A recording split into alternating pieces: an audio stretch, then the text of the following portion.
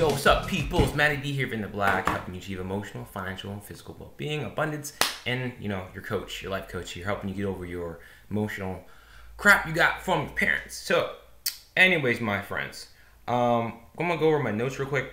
So, this is the videos about the economic crash part 2, okay?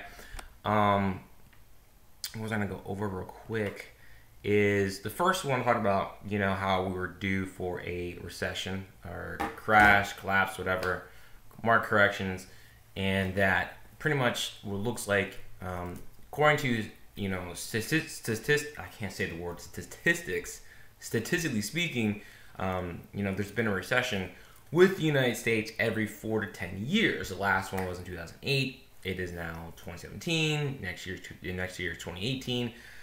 Excuse me. So I'm going to also put in again my resources where I get this from people who are actually in the stock market, buying stocks, buying bonds, made money.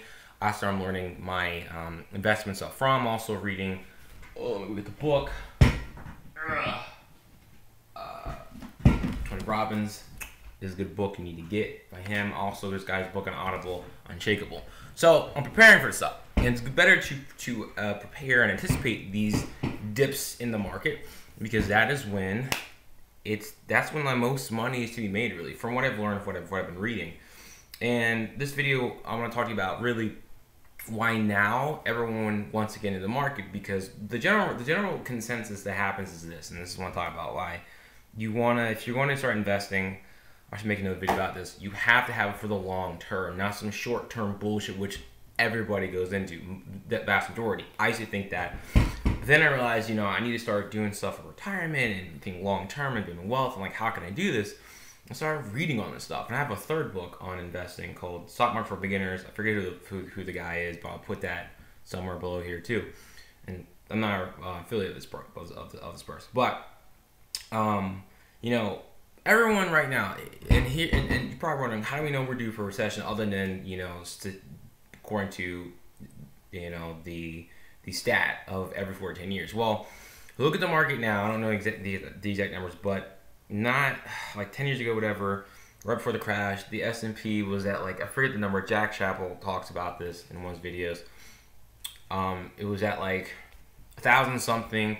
Then the market dropped significantly, the crash 2008 to 600 something per share, because you can buy shares in the S&P.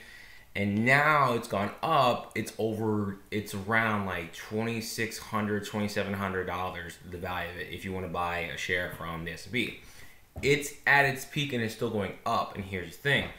This is the way the stock market works, basically. The market works. It goes up pretty high, and then at some point it will come down. Now, the thing is, rule is no one can consistently predict when the market will drop and when it's going to hit its bottom, when it's going to rise. You can't, it's almost impossible to do that consistently. However, you can anticipate at some point, yes, it will go back up and it will go down. So right now, it's up there. We're in the last, 4 months, 2017. It's September, October, November, December. Yeah, 4 months, 2017. Wow, time's gone by fast.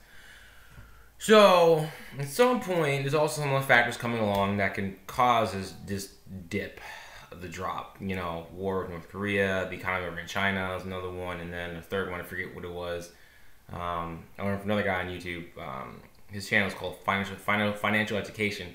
He also gives tips on how you can, which I'll provide too, how you can profit from recessions, because, that's what happens. So this is going to happen. So right now, everyone wants to get in, because in the general rules, once the economy is going up, everyone gets greedy, everyone wants in. But when it drops, everyone wants to just piece the fuck out and go, oh my God, the world's coming in. Here's the thing. You want to get in the stock market all the time. All the time. When it's up, when it's down, when it's really high, really low. Why is that? Because over time, it'll dip and go up, but gradually it goes up. So even when it drops, you lose money. If you stay and hold on what you got, yes, you can sell some investments, some stocks and bonds, and everything else. But the longer you stay in, the more your money increases over the long run. It's not a short-term game here. It's a long-term. You gotta be in for at least 10 years. When I read 10 years, no less, maybe 7, 10 years more. Okay, because that's when compound interest kicks in and all that stuff, and you can start with $1,000 and grow to whatever whatever you're going to grow to 1,000, 10,000, whatever, depending on how much you invest and where your investment goes and your portfolio and other factors. Keeping it real simple right now.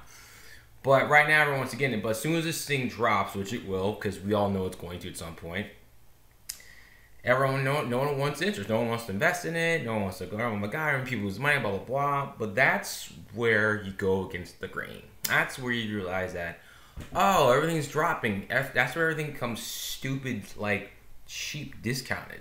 So what you could do when it's dropping is continue to buy everything. Or if you really want to try and wait it out to see how low it goes, you know, when it does drop, maybe wait a couple months, buy everything, buy as much you can then, because everything's cheap, and just hold on to it, because at some point the market will recover and go back up, and that's when you'll make more money then. Like, people don't understand that.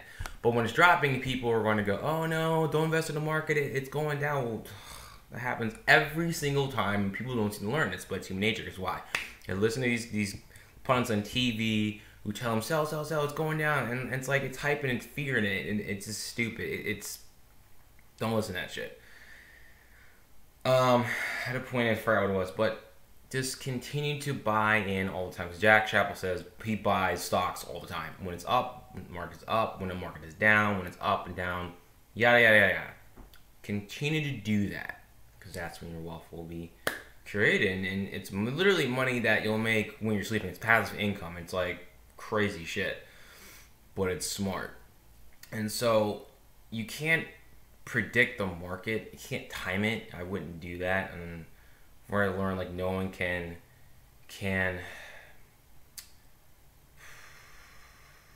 you know, accurately predict or beat the market. If you try that, you're just gonna get screwed over and lose.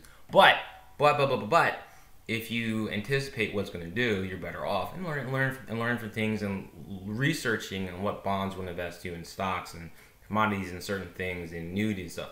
You know, it's research. So that's what I've learned so far. It's, don't just buy something, a stock or bond, because it sounds really awesome. Obviously, they sell you on it. But is it, you know, what Jack Chappell says is to buy, he only buys stocks that pay dividends. That's money that the company is guaranteed is guaranteed to pay you if you're not doing shit. Just because you bought into them, they pay you dividends. And the more stocks you buy, the higher dividends, everything else, that's great. It's money you get for literally not doing a damn thing. It's a good rule to go by. Only buy stocks that pay dividends, and buy stocks, you know, and stuff that, like, things that are needed regardless of what the economy does, like utility companies, water, food. I'm like, well, that makes sense. Maybe it may not be the sexiest things to buy, but it comes down to it, when you know, the market drops and stuff, people still need to eat, they still need power, and they still need, you know, water and stuff. Like, that doesn't change. Why not be smart about that and do that? And also there's growth and risks you can take on. But anyways, my point is, the other point I want to make in it is that what I've learned from Scott and Jacob the other day, is that just because the market is dropping, you haven't really lost money. You're like, what do you mean? The time that you truly do lose your money, when the market is dropping and your stocks are going down in value, if you sell them, you then lock in your loss, and you've truly lost money. Because right now, with stocks you have, whether they're going up or down, it's not really gain or a loss. It's just perceived. It's perceived, you know, in what it is and what's happening. But the instant that you sell it, either when it's going up or when it's going down, that's when you've locked in your profit or your loss. Okay. So in this example, what's going to happen is people, when the market drops again, people are going to sell off everything and lock in their losses and go, I lost money. Whereas if you're watching this, you're smart, and you take my advice and who I've learned from, who are actually doing it, if you hold on to the stocks, even if they're going down, you don't lock in your loss. You're not really losing money, because at some point you know, well, shit, it's discounted, I'll buy more. Depending on the company, they're smart what they're doing, the stock will go back up, and you will have made more money than before. Or you can give into the fear like everyone else and just sell everything else. Now, easier than done now, because, you know, but it helps to not watch the news, not read the news. Listen to people who know what they're doing, who've been in this game for years, or people who are learning from people who've been in the game for, like, you know, 30, 40, 60 years, and they know what's happened. They know what's going to happen. Like, no, I'm sorry. They don't know what's going to happen, but they know how to anticipate what can happen and how to weather the storm, and then read books about holding on and stuff and just write it out. And historically, you can look at the patterns, but again, they always say, and I say this too, past performance does not guarantee future performance, but it's a good indicator of like what happens. It gives you clues to go, okay, well, this happened in the past, so there is a good chance it'll happen to do this. But the market always does this. The market always does this. It goes up, it goes down, it goes up, it goes down, it goes up, and goes down. People get in when it's up, people forget it goes down, they get back in when it goes up again. It's like bipolar as shit. So if you know the market goes like this, which it will, till the end of time, it's a matter of anticipating the dips and maximizing that time to profit, so that when it goes back up, you're like, oh shit, you're like, oh, I made some gains and stuff, which you can do. So you need to freak out about it. And one last bonus fact I'll say this is that it's been a bear market, a correction every single year since 1900. What is a correction? A bear market is when the economy drops like 14% or whatever, and people flip the fuck out, like, oh my god. But that happens every single fucking year. You probably didn't know that. I didn't know that. But now you know that. Don't worry about it. It's gonna drop, and it'll go back up again.